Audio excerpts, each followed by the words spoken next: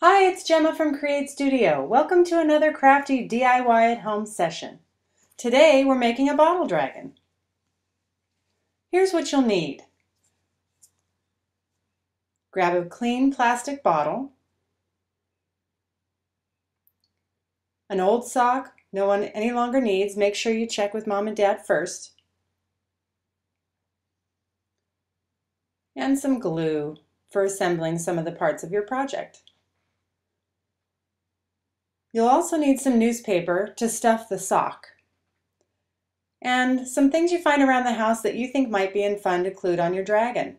We've got candy wrappers, shredded documents, twigs and sticks, feathers, and some packing foam. Now you're going to start adding elements to the inside of your bottle. Choose things that you think would be fun to see from the outside, but would be part of the inside of your dragon.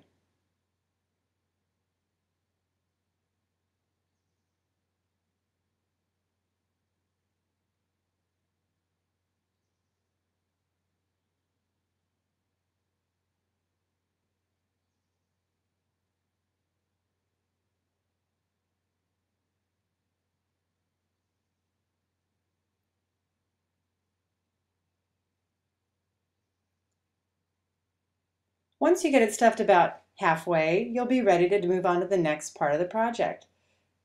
Grab the sock and some of the newspaper. You're going to use the newspaper to stuff the sock. So you're going to want to take pieces of it and smash them up really small so they can fit inside the sock to stuff it. And you're only going to need to stuff it about halfway. This is going to be the dragon's head and part of the body.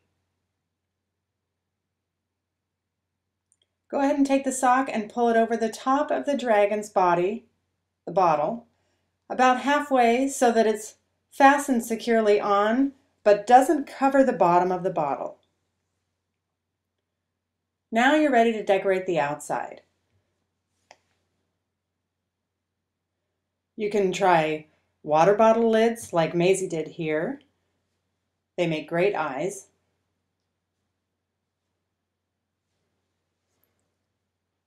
You can even add other parts to the inside to make them more in depth.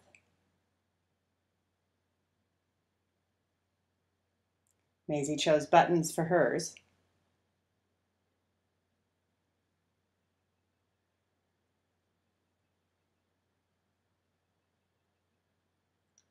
Looks great.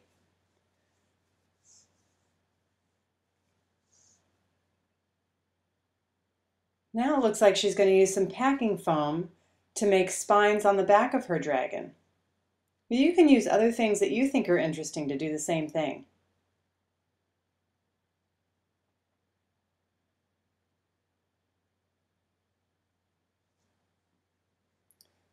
This is a super easy project, a lot of fun to do by yourself or with mom or dad, or brothers or sisters, or grandmas and grandpas, or even aunts and uncles. And you can add as many different things as you like to it to make it your own special dragon. Looks like Maisie's going to add candy wrappers or gum wrappers. I think she's going to use those to make wings. And that'll complete her dragon project, but you can keep going on yours. You could add other things to make feet for your dragon, or teeth for your dragon, or even fire to breathe from the dragon. Thanks for joining us for a fun project today. We hope you have a great time creating your own dragon.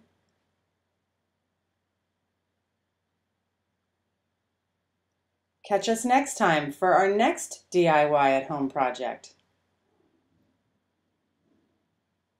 Enjoy! Thanks for watching.